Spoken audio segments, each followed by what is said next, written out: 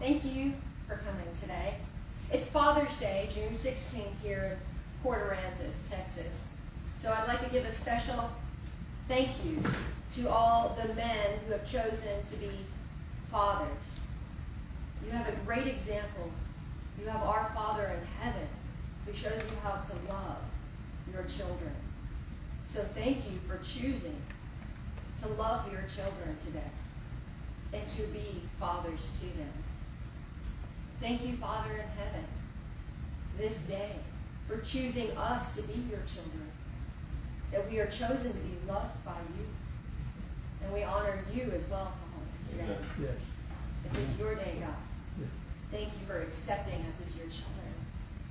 Please speak to us, Father God. I pray right now for everyone listening that you will hear his word in your heart, in your mind, that he will speak a word to you today. In Jesus' name. Amen. Amen. Jesus told a parable when he was here on earth, and it was about the narrow gate. Today we're going to look closely at this and what exactly does it mean. In Matthew 7, verses 13 through 14, Jesus actually said, enter through the narrow gate. Notice we have a narrow gate that says Jesus, and we have a wide gate. He said, for wide is the gate and broad is the road that leads to destruction. That's right. And many enter through it. But small is the gate and narrow is the road that leads to life. And only a few find it. He's talking about eternal life. Salvation. Does it worry you when Jesus says, do you believe him? Only a few find it. That concerns me because I love so many people.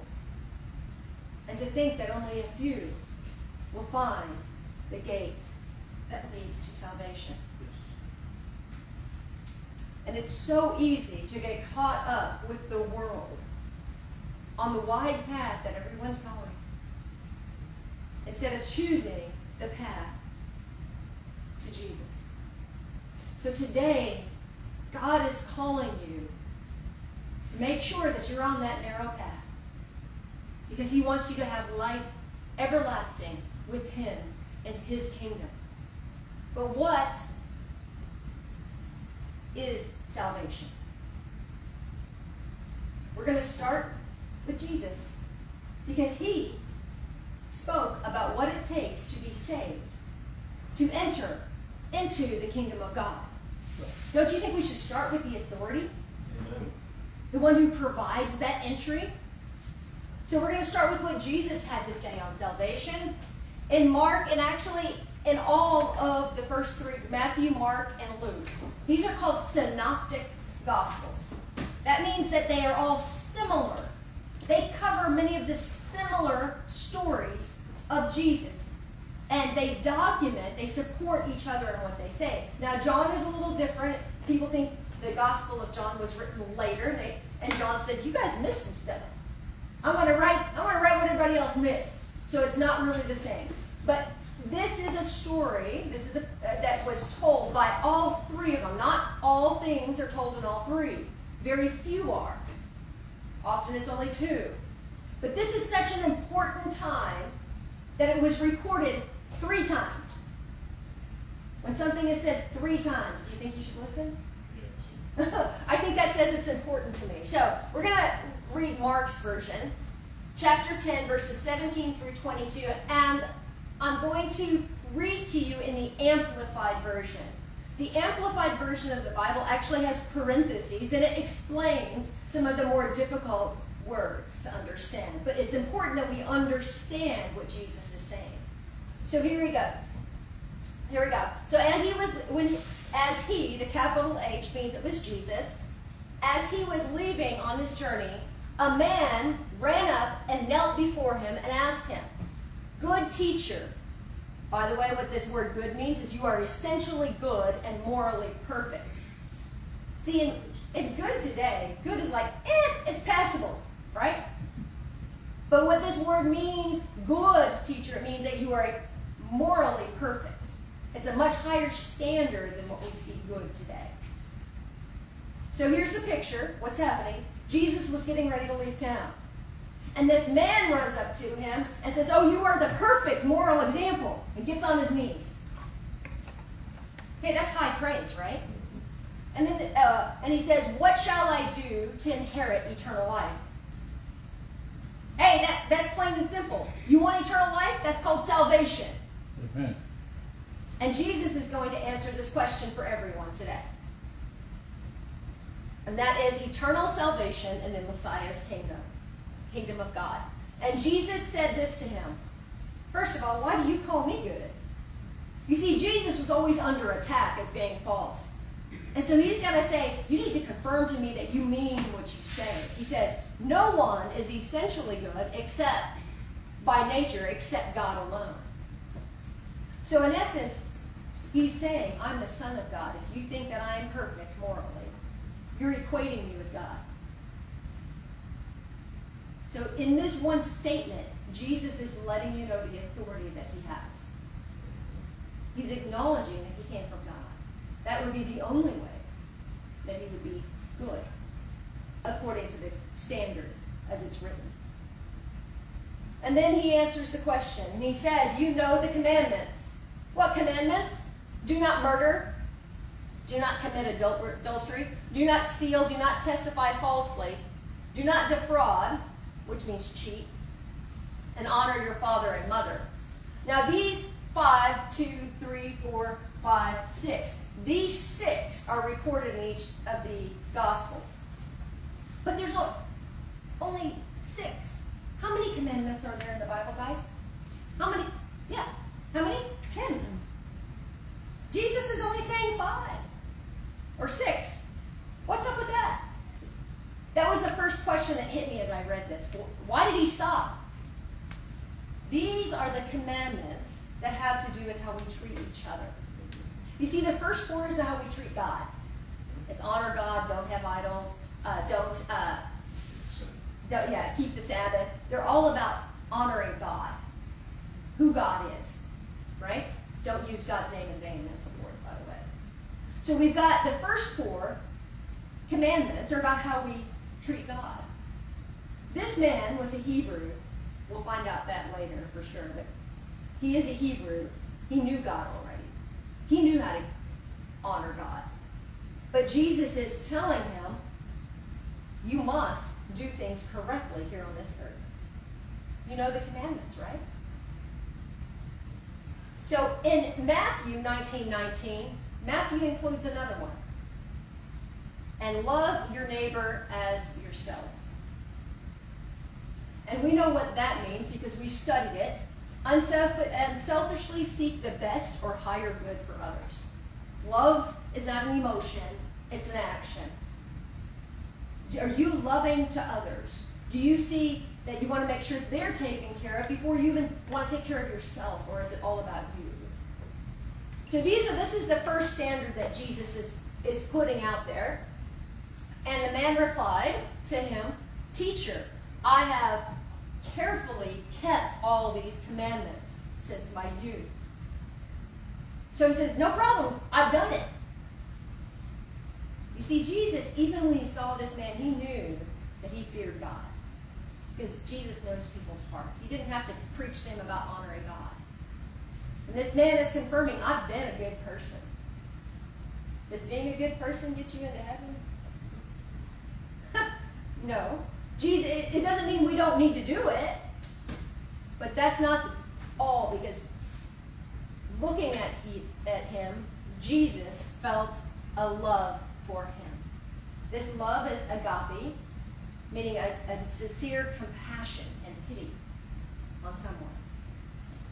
Why would Jesus have this love for him? He says he's kept these commandments. This is what he says. This is what Jesus says to him. You lack one thing. Go sell all your property and give the money to the poor, and you will have abundant treasure in heaven. And, notice the word and, so you have to give up everything you have and come follow me, becoming my disciple and believing and trusting in me, and walking the same path of life that I walk. Now here's the thing, a lot of cults have been born out of this verse. Because there's a lot of cults that say you have to sell all your possessions and give them to whoever the leader is. That's not what Jesus is saying. Jesus is saying you have to put me and doing what I'm doing above all your possessions. He doesn't literally want you to sell them, but would you give them up if he asked you to? Do you love him enough to give up the possessions you have in this world? But this word and follow me. He didn't say believe in me. He didn't say believe that I'm the Messiah. He didn't say get baptized. They were doing that then. John baptized Jesus. He said follow me. Do what I do. Be my disciple to have eternal life. Y'all, that's the standard. I want to believe that my friends and family are saved and are going to see me in heaven. Some of you who have children want to desperately believe that if something happens to your child tomorrow, you will see them in heaven. Amen. But are they following Jesus? Are you encouraging them to follow Jesus? Because that's what it takes, according to Jesus. I mean, not my words, his words. They can be good people. You can be a really great person and really follow all the 10 Commandments to the best of your ability. Jesus said that doesn't get you in. He says you've got to follow me.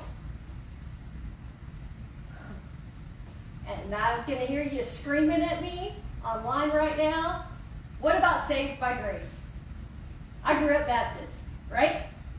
I grew up Baptist, and I was told all I have to do to get saved is to get baptized.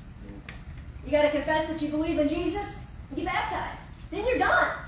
It's like, woohoo, kingdom, here I come. I mean, that is the celebration that happens in a lot of churches. And that comes from this verse in Ephesians. Paul's writing to the church of Ephesus. The church is there. More than one probably read this. Chapter 2, verses 8 through 10. Because Paul writes, it is by grace that you have been saved through faith. Amen. Your faith, your belief in Jesus, and grace is what saved you. He says, and it's not from yourselves. It is a gift of God. Right? So is that contradicting what Jesus said about following him? Actually, it's not. Here's the thing. To receive your salvation, it's your faith, and you don't have to go and slaughter any animals. It's grace. It's a gift. Up until this time, if you wanted to be forgiven of sins, you had to make an animal sacrifice. How did that start, by the way? Adam and Eve. When they discovered they were naked, God had to kill an animal to make them clothes out of animal skins. Okay? So here we go. It is not something that you can pay for. You can come to Jesus when you are broken, when you are sinful. You don't have to clean up your life. You don't have to go make things right. I hear people say, well, I got to clean things up before I come to Jesus. No, you don't. He'll clean you up. It's a free gift. All you have to do is come. That's it. To be saved, to receive salvation. And he says it's not by works. You can't do enough to earn it. Right. You're going to get it free so that you cannot brag about it and say, oh, look what I did to get saved. See, he doesn't want braggarts. But here's the thing. Some people forget the next verse. People stop here and go, look, I'm saved. That's all that counts. You should never just stop reading in the Bible. You should always read some verses after, read some verses before, so you get the whole context instead of cherry picking a verse. Because the next one says, which means because we are God's handiwork, created in Christ to do good works. See, when you get saved, it's for a reason. To do something. To do good stuff. It's not just so you can go out and party all the time and wait for heaven to come. It's because you're created to do good works, because God has prepared them in advance for us to do so. Amen? Amen. Before I really started walking with God, He prepared me to be a pastor. I was living for myself and partying it up. I was making my own money and never talked to God except for on Easter and Christmas. And do you know He still prepared me to do the work? Amen. I went to college and he guided me to teaching. So public speaking, so I could get up in front of y'all and speak without being afraid. He taught me how to preach before He asked me to preach. He prepared the work for me, and He prepared me for the work. Even before I started walking with Him. So here's the thing. Salvation is free. It's by grace that you've been saved. Right. Man, don't clean up your act first. Let God clean up your act once you come to Him. But there is a reason you are saved. There's a reason why He calls you in and says, take this free gift of being with me forever. The reason is because He has work for you to do. He wants you to come and be His child. Don't you know children do the work of the Father? You may do good works. So, any other verses that back this up in the Bible? You never take just one. You also look for backup here. Romans 10:9 talks to us about salvation. Paul's writing to the churches in Rome. And he's telling them what to do to be saved. Here's another verse. If you declare with your mouth, Jesus is Lord. You declare with your mouth, Jesus is Lord, and believe in your heart that God raised Him from the dead, you will be saved. You will have salvation. Amen. So it's what you do with your mouth and what's in here. You believe that He was raised from the dead because He is the Son of God. He said, for it is with your heart that you believe and are justified. Justified, by the way, we're going to look at that word here in a minute. And it's with your mouth that you profess your faith and are saved. So this seems to be opposite too. It says you're saved. Well, you're saved by grace. These are easy things to do. It's not costing you anything.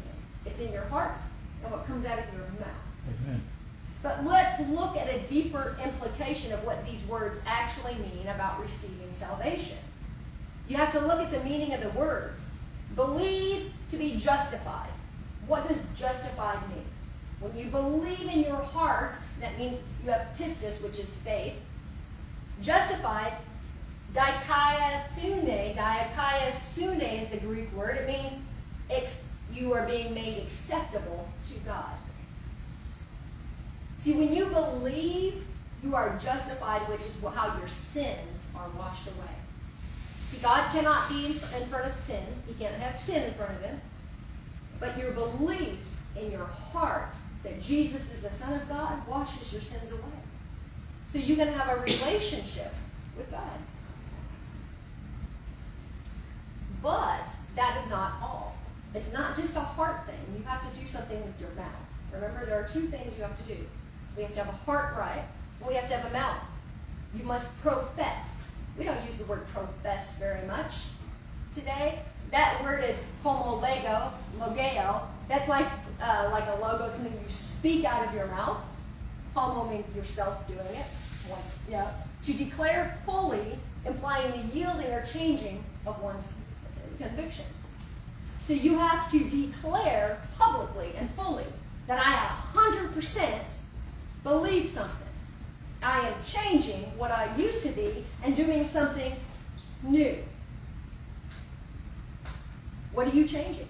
Well, you have to profess Jesus as Lord. You have to profess Jesus as Lord. Remember? The first part of our verse. What does it mean, Jesus as Lord?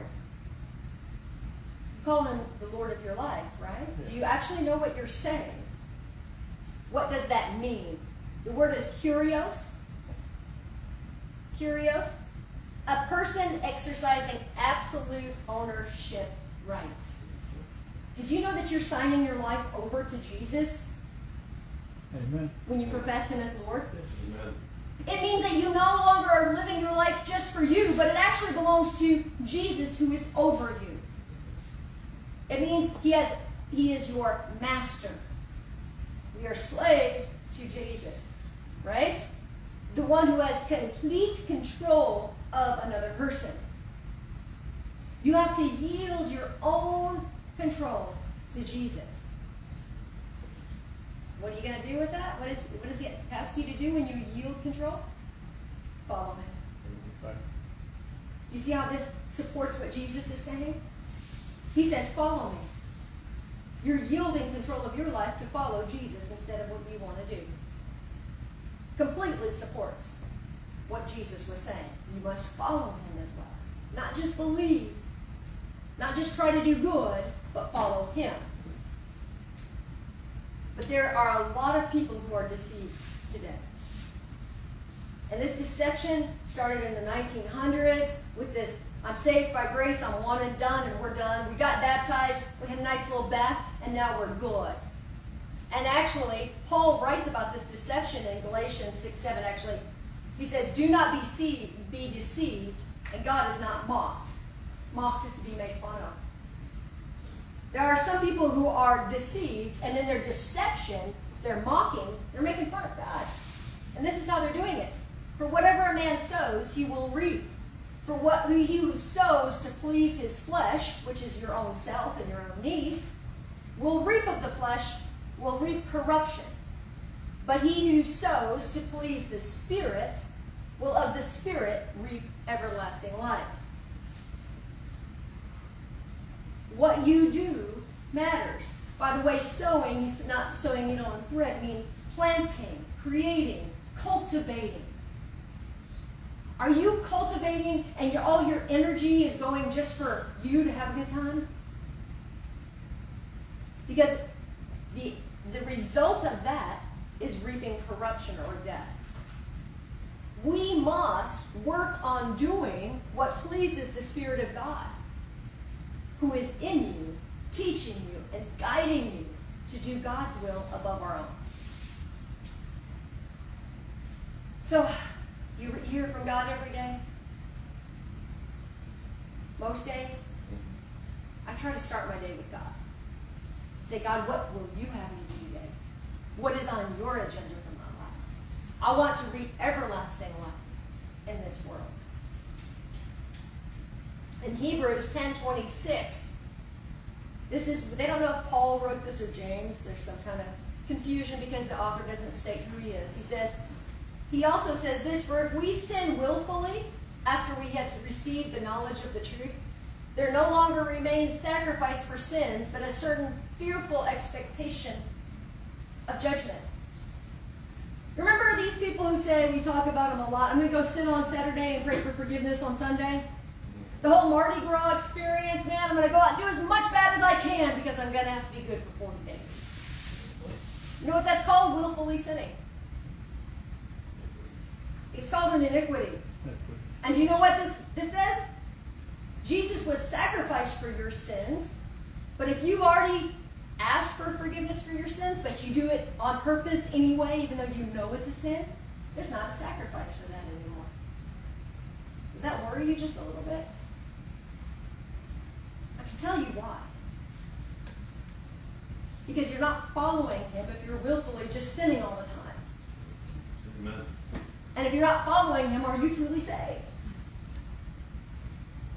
You see, it's all together the same. He says there's an expectation of judgment and fiery indignation which will devour the adversaries. What are the adversaries? The adversaries of God. He's talking about the last days, the fires of hell that are going to devour God's adversaries. If you are willfully sinning, you're putting yourself in that category with those lost people. How much more severe do you think someone who deserves to be punished, who has trampled the Son of God underfoot, and who has treated an unholy thing as an unholy thing, the blood of the covenant that sanctified them? Did you know when you willfully sin, you're trampling Jesus underfoot? I want you to think about this when you are tempted in the future to do something that you know is wrong. When you know that you're being tempted to sin, I want you to look at Jesus and be like, I'm going to just go sin anyway. I don't care that you died for me. Did you know that's what you're doing? You're insulting the grace that he's given you. In fact, that's what it says right here. Who has insulted the Spirit of grace. Thank you, Lord, for your forgiveness. I've had to repent. Because I backslid in my life. And I had to come to him and say, sorry, God, I didn't even know I was supposed to be talking to you. I didn't know I was supposed to be listening. I thought I was done with baptism. He will forgive you when you truly repent in your heart. But this willful sinning has to stop, y'all. There are consequences for that can be very harmful to you in life and in death. We have to seek to do what's right by the Spirit of God. So we're going to do a salvation check today. I want everybody right now taking a deep breath and say, Lord, speak to my heart. Everyone, Lord, speak to my heart. Lord, speak to my heart. Tell me If there's anything that needs to change. Amen. Romans 6, 1 through 4, we're back to the church in Rome, by the way. What shall we say then? Shall we continue in grace, in sin, so that grace may abound? I've heard people say that I'm going to continue to sin because there's a lot of grace out there. No. He says, certainly not. How shall we who died to sin live in it any longer? When you are baptized, you died. The going down under the water signifies that you are dead to the sin in your life, by the way. He says, or do you not know that as many of us who were baptized into Christ Jesus were baptized into his death? Just like he died, you died. Your sin died. Your sinful nature died. Therefore, we are buried with him through baptism into death. And just as Jesus Christ was raised from the dead by the glory of the Father, even so, we also should walk in a newness of life. You see, when you are raised in baptism, you are here declaring that I am a new person. All that sin is gone. I'm going to walk like Jesus from now on. Now, we do make mistakes. God knows I make my fair share, and I have to come back and ask him to teach me again. But you try to do better instead of willfully doing bad. Do you see the difference there? You try, and you allow the Spirit to speak to you. 1 Corinthians 10:5 says, this is how we do a check. Examine yourselves to see whether you are in the faith. Test yourselves. Do you not realize that Jesus Christ is in you? Unless, of course, you fail the test. We should test ourselves, by the way, daily. Is Jesus guiding what I'm doing or not? Am I failing that test today? Periodically, I fail, even today. Periodically, I let that old person come out and do things that are very unpleasant. My husband chuckles at that because he's seen it. And I have to repent and say, oh God, I'm sorry. That wasn't Jesus in me. That was me acting in me, the old me. I've made a mistake. Forgive me. The sooner we can get to that place where we recognize it and repent, the better it is. Here's our solution today. How do we get past the old me into the new me? Romans 12, the whole book of Romans, by the way, is Paul telling the churches in Rome how to be Christians. Yeah. Yeah, that's the whole book of Romans. Yeah. If you want to learn about salvation and what they're doing wrong and the bad problems that you can have and how to fix them, read Romans. Do not be conformed to this world, but be transformed by the renewing of your mind, that you may prove what is good and acceptable and the perfect will of God. We have to transform from that old life that was in the world to the new life in Jesus. We must renew our minds daily. Here's a challenge. Salvation check. Read your word every day. Read one Bible verse. One Bible verse every day. Renew your mind and focus on Jesus. Just once. To help you learn to walk like him and keep you focused on him. I was telling my sister today, she's visiting, my ringtone is a Jesus song. And it's because sometimes I get irritated if I'm interrupted. and I can get snappish and not very nice. So something that irritates me, what I do is I replace it with reminding me of how much I love Jesus and to be like him. Some of you might need to do that with things that irritate you. Something irritates you, put a big Jesus sign right in the middle of it to remind you that you can be loving even if you're irritated. You can be kind when it's not easy to be kind. Ephesians 5:17 through 18. Therefore do not be unwise, but understand that what the will of the Lord is. And do not be drunk with wine, which is dissipation, but be filled with the Holy Spirit. This is a big hang-up for a lot of people. How can you understand what the will of God is? Sometimes it's really hard to understand.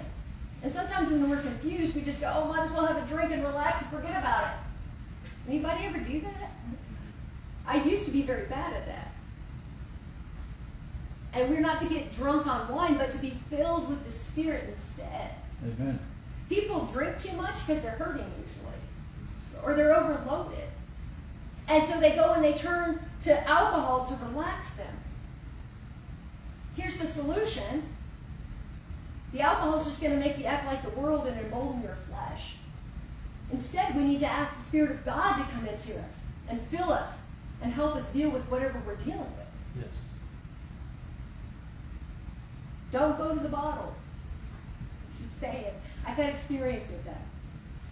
All that does is embolden the bad behavior and quiet the Spirit of God. Instead, we turn to the Spirit. Notice how these are all focused on the Holy Spirit here. The last solution, 1 Corinthians 6:11, to remember. A lot of people have a hard time because they have guilt. Guilt will make you drink. Anybody drink because you feel bad about yourself? I don't know. Maybe it's just me. You feel like you can't be good. I went through a divorce, and I was convinced by the Baptist church that now I was imperfect and never could be perfect enough. And when I thought I was such a bad person and I was no good. I really did. Thought I would never be useful to God. And I began to drink. And so there's another reason why I drank. Might as well. I can't be used by God, which is a total lie, by the way. If you've gotten divorced, God still loves you. There is forgiveness. He still has a purpose for you. He can still work with you. He says, because you were washed and you were sanctified. To be sanctified, agaizo means to be made holy. Holy is not perfect, by the way. Every single one of you are holy. What that means is when you receive Jesus, God has a purpose for you and you're set apart and he has a plan. You're not like the rest of the people who are on that big, wide path. You're on that narrow path, which means you're set apart and you are holy. You are sanctified. And when you are sanctified, you're being made holy. Okay? Sanctification is God's work in you to help you to be on his path of life. You were justified, but you were justified in the name of the Lord Jesus. This is when you were forgiven of your sins. You were made justified. Remember, we studied the justified word. Acceptable to God. Forgiven by Jesus' sacrifice for you. And by the Spirit of our God. If you don't speak to God on a regular basis, you don't hear from him. You can speak to him, and we talked about this last week, but you also need to receive from him. Yes. You need to receive from God, and we hear and are justified and sanctified by his Spirit who speaks to us and within us. He teaches us to be holy. He teaches us to walk as God would have us walk. And his Spirit is so comforting because you're never alone when you have the Holy Spirit. Right. You're never lonely. You always have him. You know, little kids have imaginary friends because they don't want to be, especially only children. But I'm telling you, the Holy Spirit is not imaginary. He is very real. And when you learn to hear his voice inside of you, you're never lonely. You have your friend and here, and speaking to you and here, and helping you do the will of God. It's not your strength. It is God's strength working in you. Now, I'm probably preaching to the choir for the people here. I'm just saying. I know the people at Sandcastle Church love God. Amen. And I witness them working hard on their salvation. Working hard to do the right thing even when it's not fun. I'm very blessed to have a congregation that I love and that I see saved. Just to be frank, I see each and every one of you saved. But do you know somebody who needs to hear this message?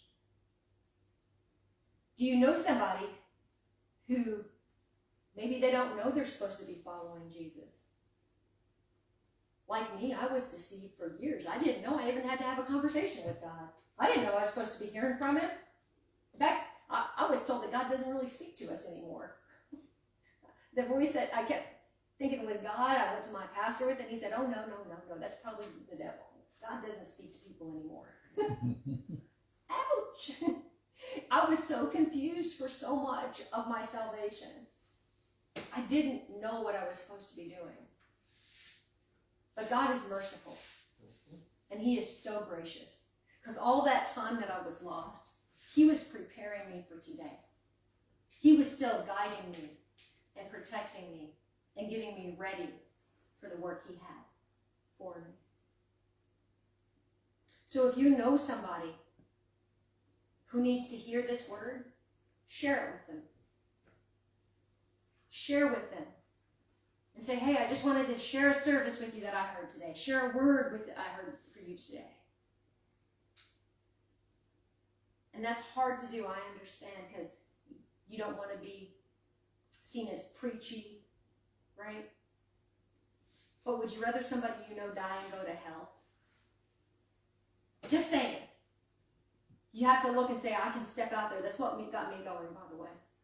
It's because I just don't want people to die without being saved.